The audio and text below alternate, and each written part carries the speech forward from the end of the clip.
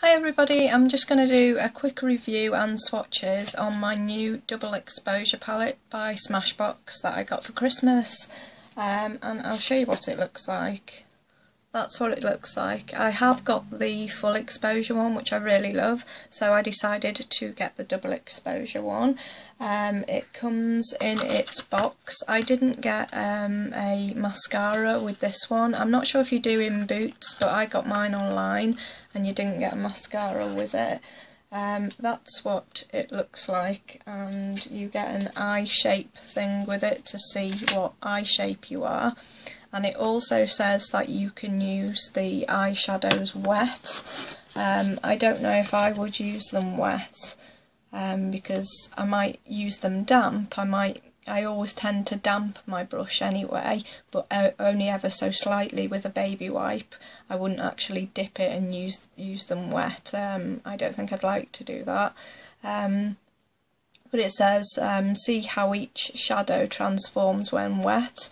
So if you want to type that in online and just see what they're like wet and dry, you can do that too. It says, don't worry about getting your shadows wet, they'll never glaze over and will always dry like new. So that's what it says. And it says when you wet them, what the difference is. It either gets deeper, or it adds sparkle, or it turns metallic when you wet them. So anyway, it does have names on these, but it's in a really stupid place. It's on the box. I don't think it has names anywhere else, not that I can see.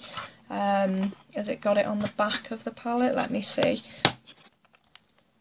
Yes, it has got it on the back of the palette, but I don't like that because you're not going to be turning your palette over all the time to find out the names. I like it when it does it in the palette and it's got the names underneath. So that's one downside to it. It's got a lovely big mirror in it. I never used the mirror in them. I did think that said the shades on and I was going to stick it to it, but it doesn't actually say the shades on it. It doesn't say the name of it, so that just tells you what happens when you add water, if they become deeper or if they give a sparkle, or hasn't got the names of them. So that is a pain in the bum. Stupid. So I'm just going to show you them with the other exposure one, the full exposure one. That didn't have names either. They didn't have names at all, but this one does have names, but not in the box. So anyway, I will shut up and get on with it. You get a lovely brush. Is it the same as the other brush? Let me see.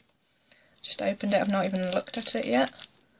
Right, no, it's not actually the same as the full exposure brush. This is called the double exposure brush, and it doesn't tell you what the brushes are for. On the full exposure it says one side's for matte and one side's for blending, I think it said. This one is just got Smashbox on it, and one side is flat, quite stubby flat brush, but it's very, very soft. I really love Smashbox brushes. They're gorgeous, really, really gorgeous. The ones I've got anyway are so nice, and I only own like 3, I think, and they're seriously nice, 3 or 4, and they're gorgeous. And this side is like a tapered one, so that's quite different. So yeah, I like that. Anyway, I'll try and show you these up close. That's what they look like. Sorry about the lighting, guys. I was going to do this in the day, but with having kids, I can't do it in the day, so this is the only chance I get to do it. But there are some lovely colours in there. If you can see, this one's a blue, and it's got a bit of glitter in it. You probably cannot see that there. You might see a little bit of sparkly glitter in it. But if you want to look at better swatches, then go and have a look at someone's blog or something. I'm just saying what I think of it and the colours, basically. But it's a really nice palette. The colours are really nice, but it doesn't have enough mattes for me. It says actually on this what they are, either matte or shimmer or satin, and I'll go through them. This one is a shimmer, this one is a satin, the next one is a shimmer, next one is a shimmer, next one is a shimmer, next one is a shimmer, and the last one is a satin. So, you know, you haven't got any matte colours there. This one down at the bottom is a satin, this blue one. This is like a purple, and this is satin. The next one is a shimmer. The black is matte, that's actually a matte. The next one is a shimmer, which is brown. The next one is a matte, actually, and that's brown. And the next one is a matte, and that's brown. Although if you look at all them, there's no colour for me that I can really put in the crease. There is, but there's no matte colour. These are the only two mattes, and that's a matte as well, the black. I'm not really going to put black in my crease, and these are too dark for my crease. I would prefer something maybe like that colour for my crease, or this colour, but these are shimmers, but they're not like really shimmery, so I'm hoping that they might work in the crease. I'm going to do a look with this palette, and I'm hoping that the satin or the shimmers work in the crease, because I want to just be able to work from one palette, which would be nice. So having a crease colour, not having a crease colour is a bit of a pain, but I have done swatches, and these are the top row, if you can see them. 1, 2, 3, 4, 5, 6, 7. So I hope you can see that. They're not very I'd say they're not very pigmented. They're okay. They're a bit like the other palette, really, not so pigmented. But then you go on to the bottom row, and these are a lot more pigmented, although they're picking up the wrong colour slightly on the camera.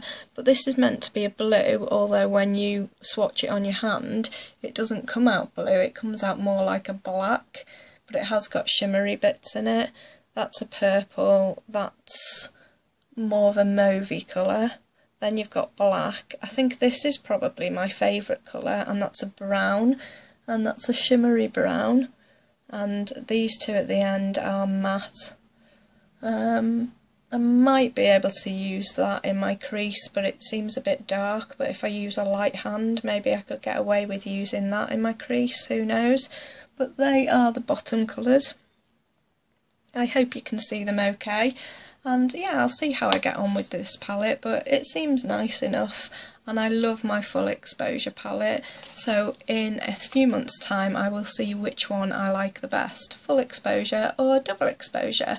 If you've got any questions, then please just ask down below. I was just doing a quick sort of what I thought of it, and just show you it really. But yeah, you're not going to see the colours too great in this stupid light. I hope you can see that. It's about £37 I think from Boots, and I have offered this in my giveaway. I'm doing a giveaway at the moment, so if you haven't seen that, please go and see my giveaway video, because I've offered different things. The winner is going to pick what they want, and it's like around £36 to £38, so you could choose this, or you could choose something Urban Decay or whatever. So anyway, I hope you liked that. There are the swatches again, and I will speak to you soon. Thanks for watching, guys. Bye.